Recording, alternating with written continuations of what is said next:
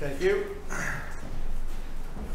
So I'm not going to talk a whole lot about what this is, except to say it's a way that you can write web front ends in Haskell. And how awesome is that? It uses a library called Reflex, which is an FRP, or functional reactive programming library, and I'll just leave it at that. Hopefully I'm going to pretty much just live code something here so we can inject as much requests as you want, and we can go as long or as little as you want. So the interesting thing about this is it is using a little web app that I wrote called HSnippet, and is currently being hosted by Obsidian Systems. I should give them a shout out, because the guys who founded Obsidian Systems are the guys who wrote Reflex, and so they're a big contributor to the Reflex ecosystem, and they are paying for the hosting for HSnippet right now. Anyone can create an account, so it's very low friction.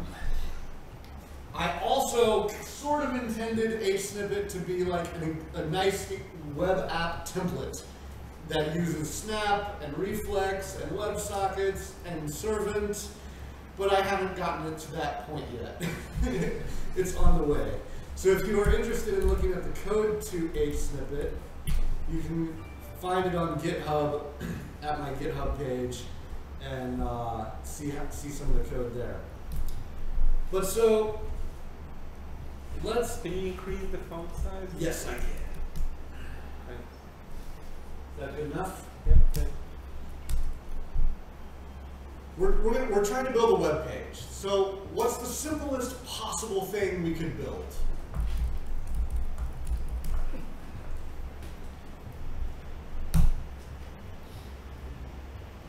What just happened? HSnippet took this, it concatenated it in with like some import statements and a main into a Haskell file. It compiled that Haskell file with GHC.js. GHC.js resulted in a JavaScript file as output. It sent the JS file back and injected it right here in the browser. And if we want to look at the build messages, we can see them here. If we want to have like a little error, we can see an error not in scope txet. So the documentation. So Reflex is an FRP library. This is Reflex documentation right here. And then a Reflex-DOM is the name of the library that is the web interface that's based on Reflex. So most of the stuff that I'm doing here in this presentation is going to be coming from the Reflex-DOM library, and I'll try to actually make it seem like I don't know what functions to use, and we can look them up here for the fun of it in the API docs. So, okay, we have a simple text, hello world. If we run that again, we can see it. What's the next thing we want to do? Well, let's just add like an H1 around it and make it a title. How do we do that? Well, if we go back here to Reflex DOM's documentation, here's the Reflex DOM page. If we go to Reflex DOM widget basic, it's where most of these, where most of these functions live. That's what we do. And if we just scroll through here we can see the text function we just used. It's basically a function string, whoops, I didn't mean to click on string. String to an M. And if we keep on looking down here further, we'll pass some miscellaneous stuff. Aha! L for an element. This takes a string and it takes another M thing. So what we can do is we can say L H1 $. Does that make sense?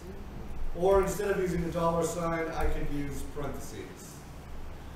But I'm going to use the $sign for purposes that will become evident later. Voila. Hello world in an H1 tag. Okay, that's now we can see how to start building up a DOM. You can basically you can do this. We could say ldiv text body, let's say.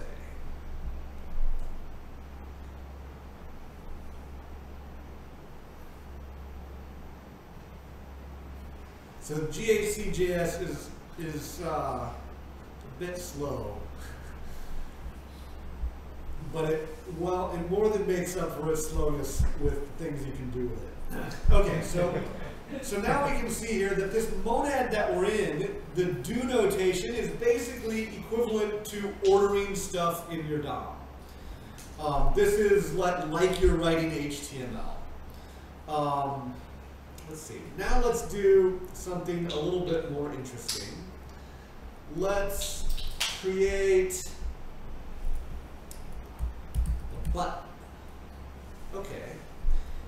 This is a button. We have to give it a string, and it gives us back an M event. Let's just try this. Let's say button. Click. And actually, we can even get rid of this div.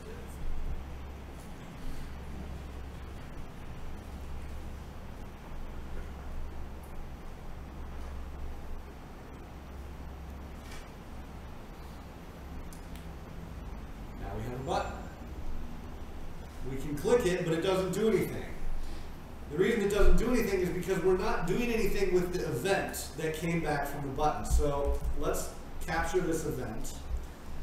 And then let's go to over here to Reflex. There's a nice little function called, oh, I thought there was, maybe there's not.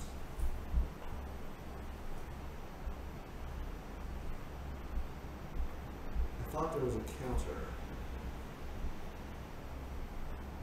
Well, you can hold over it. You can. I was hoping for a nice. Aha, here we go. Count is it takes an event of anything and returns us a dynamic B where B is a none. So now let's say count E. What does this do? We gave it an event and it gives us a dynamic. Now we need to display, we need to say, we need to look for something that takes a dynamic.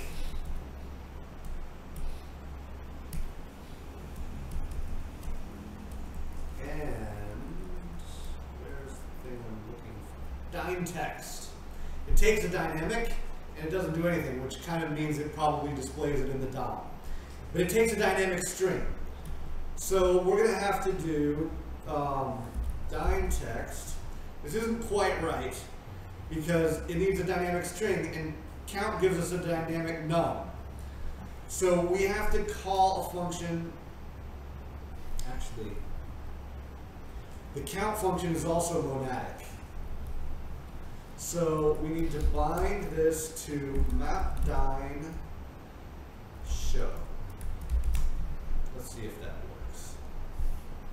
Ooh, so everything is monadic, like not even a combinator, it's not even an applicative functor? Very good question.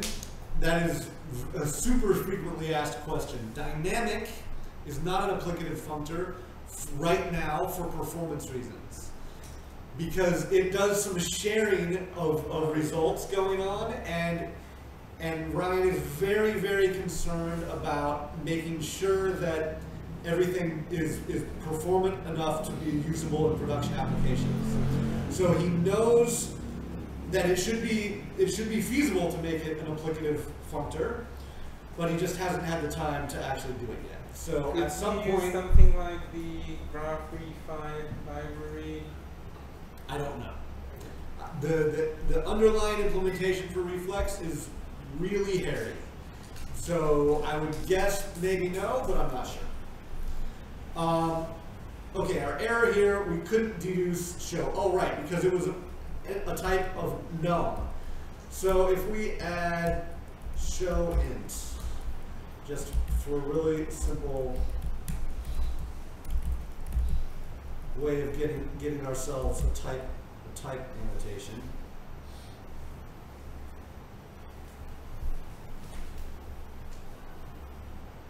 I believe this should, yes. And now it counts our clicks. Does this make sense to everybody? So mapdyn is kind of the key thing here. There are events are functors, and there's another thing called behaviors, which are also functors. A dynamic is really basically a combination of an event and a behavior. A behavior is something that you can look at any point in time, and you can say, what is this thing? And it will tell you what its current value is. An event is something that happens at some like discrete point in time, or a stream of things that happen at discrete points in time. So events kind of are push-driven, and behaviors are kind of pull-driven. A dynamic is, you can think of it as kind of a combination of an event and a behavior. It is pull-driven because it has that behavior in there, so you can look at its value anytime you want, but it also contains an event which tells you whenever the dynamic gets updated. So it's like a sample behavior, like you sample a behavior by an event, is that basically it? Right. You are provided with the ability to get an event of all its updates, and you are provided with the ability to get its current value at any time. Like if you wanted to write count yourself, you would take the integral of the fold which increases by 1, and then you would sample it by the underlying event. Let's write it. Let's do that right now. Instead of count, let's say countdyn.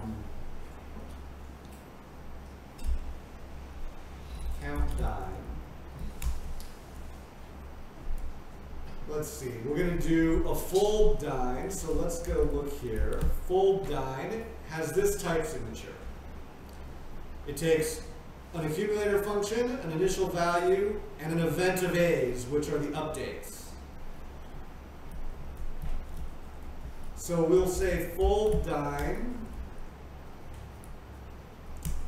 +1, 0, E.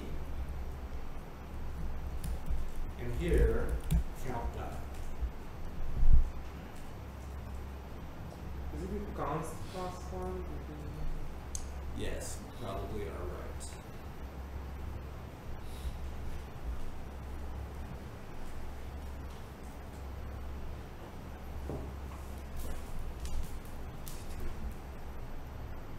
B to B, +1 is a function B to B, const.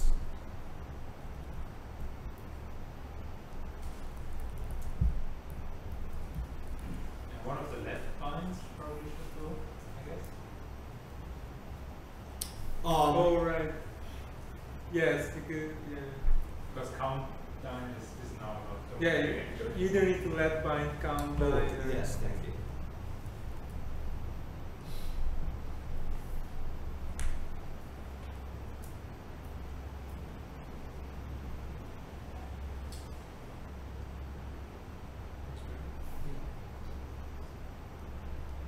There we go. So this is probably exactly what that is under the hood. If we look up count.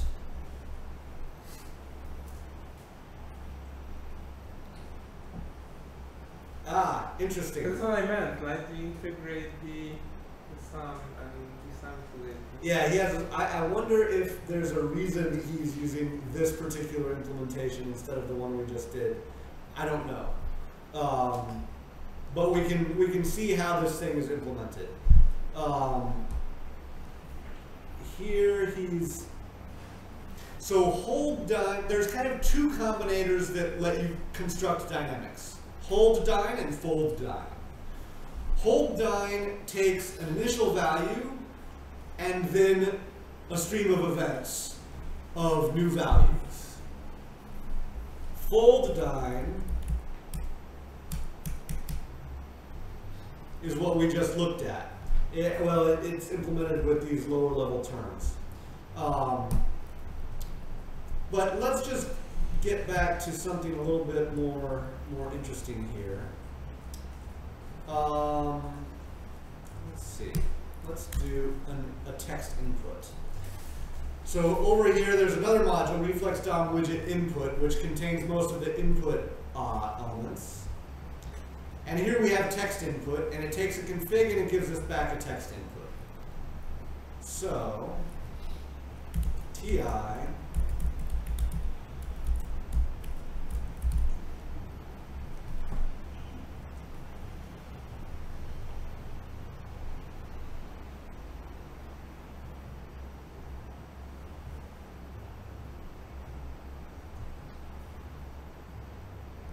well, you know, we have a text input. Okay, that's interesting. Now, let's do this. ldiv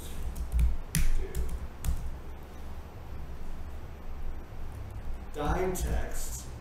Now let's go back to this text input. It has something called text input value, which is of type dynamic string. So this is kind of the definitive value of whatever is in the text input. And I also happen to know that we can use just the simple alias value to get at it. I'm going to get rid of this.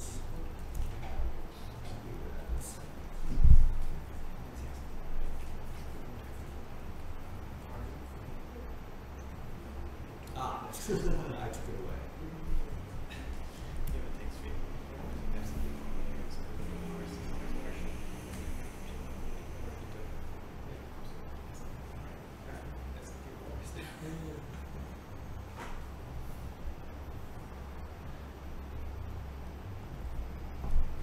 So every time we update anything in the text area, it's immediately reflected in that text.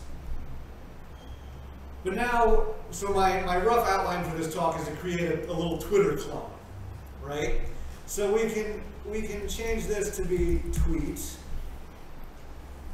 and we can call this htwitter.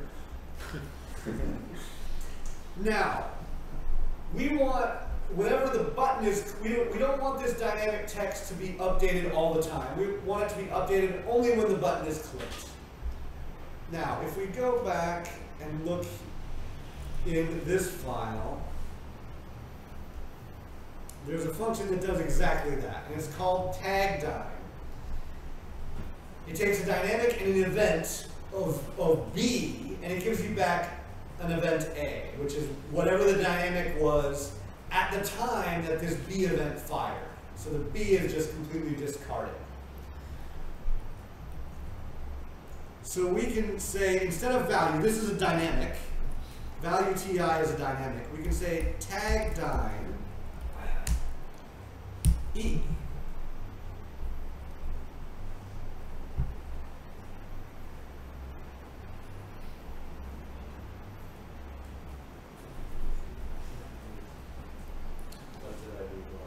But it returns an event and the other dynamic. Oh, it's not a monadic function, it's pure. No.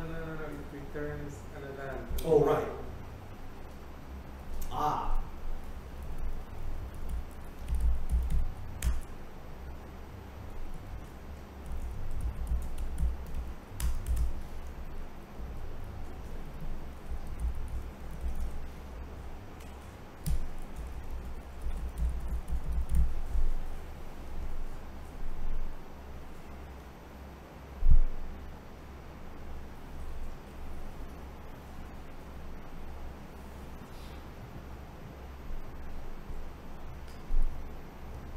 No tweet yet. That's our initial value. There we go. Well, what happens if we want to not just, let's do something again. So now we're always getting the last the last thing in there. What happens if we want to have a whole list of all of our past tweets? Okay.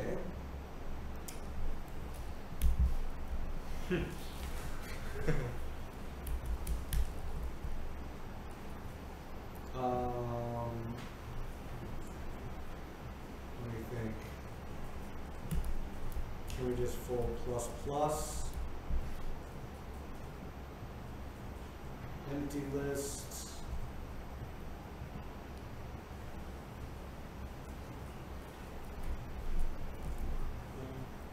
Does colon work? Or do we need flip colon? Might be flip colon.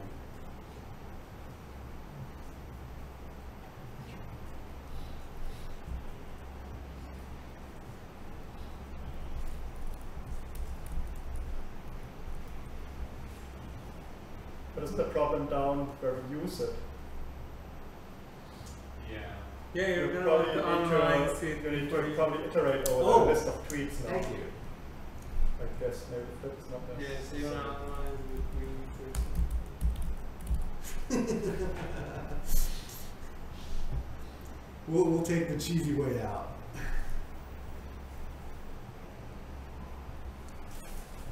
Yeah, And now we don't need the flip. Necessary.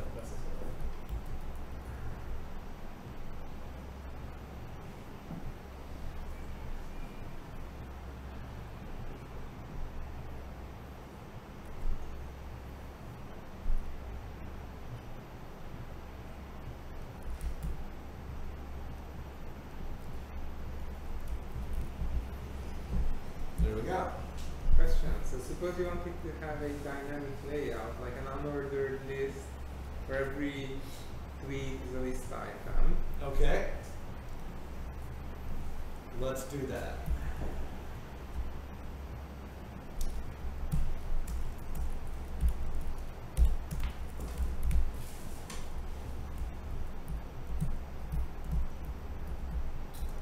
Everyone with me there? We're simply wrapping it. Now we have to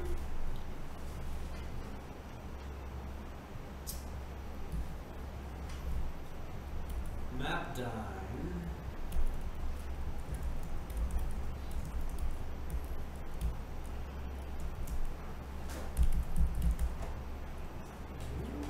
Oh wait. So this isn't going to be a dine text because we're calling map dine, and so the argument to map dine, let's go look at it. It's like an fmap, right? So it's A to B.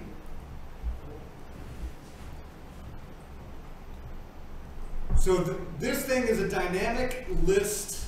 Let's put a type signature on it, just so it's clear.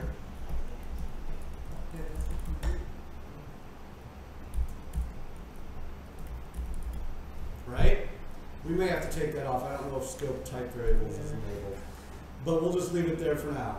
So when we're map dining over tweet, it's going to take a function. Let's do item stack.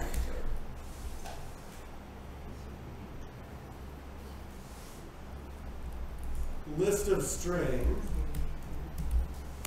to question mark, right? You have typos there. Yeah. Yeah, but you need you want a proper map in there, right? That I know. Yes. So he's thoughtfully picked a trickier thing to do, and it's tricky because this thing needs, at least the way that I am familiar with solving it in Reflex, you're going to use higher order FRP, which is something that not all FRP systems have. Elm, I believe, is a particularly like popular today FRP system that does not have higher order FRP. So mapdine expects a pure value, but we're going to give it a dynamic, right? Or we're going to give it a monadic value because we're going to take text is a M unit. and L also is an M unit. So we're map dining, and we're going to get back an M unit. The way to handle this is with a function called, well, actually there's two. There's this function called dine and this function called widget hold. Dine is more like the type signature we need. It takes a dynamic MA and just gives us back an M with the event. Let's try using dine, because it's a little bit more straightforward.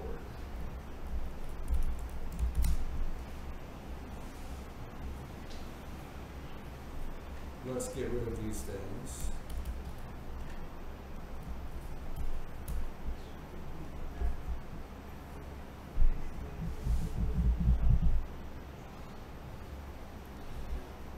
Because you should be map dining Right. a map, right?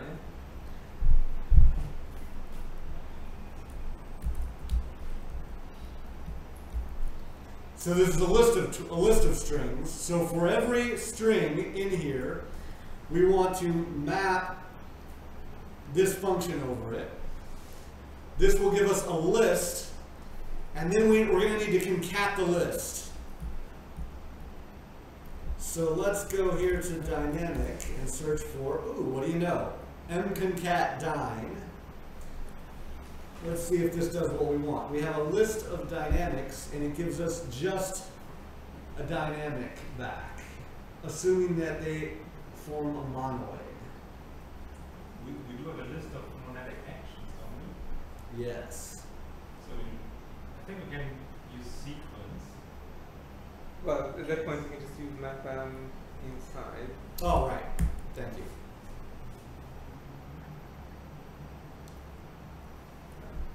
Is that what we want?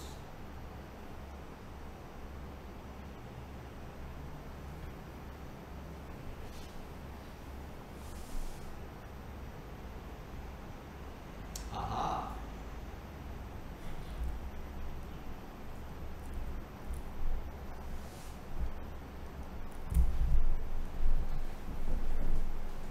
So there's our little Twitter clone.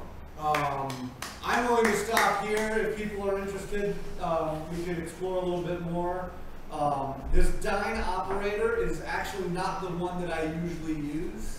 I usually use widget hold. And the reason widget hold is kind of nice is because it's structured very similarly to hold dine. Hold dine takes an initial value and an event and gives you back a dynamic.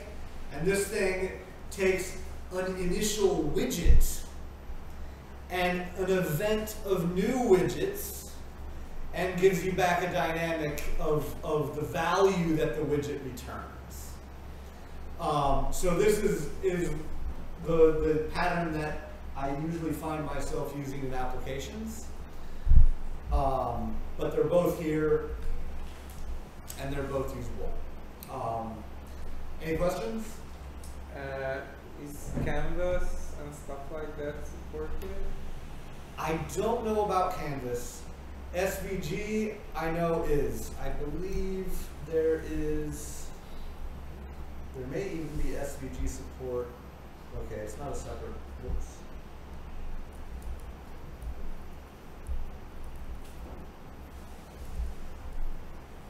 For SVG support, you need namespaces. So there is namespace support. I know that we recently got the ability to do SVG. Oh, I'll show you just a little eye candy example.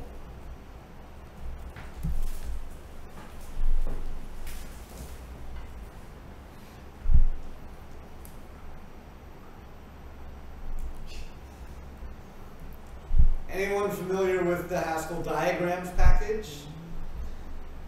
We can build diagrams, all of diagrams. Diagrams, if you don't know, is a pretty substantial package for doing diagrams and kind of graphics. And it lets you do some really cool things with a really small amount of code. And it's got a whole bunch of higher level math going on under the hood. And we're compiling all of that into JavaScript. in order to render this picture right here. And then we've made it dynamic and attached a little slider that can change the order of the Hilbert diagram. So the reason this is slow is because it's JavaScript code redrawing this whole entire Hilbert curve. And it's okay when it's fat or when it's a small order, but when you get up here to the end, it takes a little bit longer. But this is just, I think, a really nice, cool example of some ways you can pull together different pieces and create some really cool things. So HSnippet is pretty much the fastest way that you can start playing with Reflex today. Actually building your own Reflex applications, it's a little bit more work. Ryan has a repository called Reflex Platform that has a really nice getting started thing. And the README here goes through a lot of things. Basically, you clone it, you CD, and you run this try reflex script, and it will install everything that needs to be installed. It may take a little while because it uses the Nix package manager to get all the dependencies, and most of the time they're cached, so it's just a download that it typically. And this is a nice little on-ramp to getting started with your own project, but that takes more than just 5 minutes. HSnippet, you can play around with Reflex right now. Any other questions?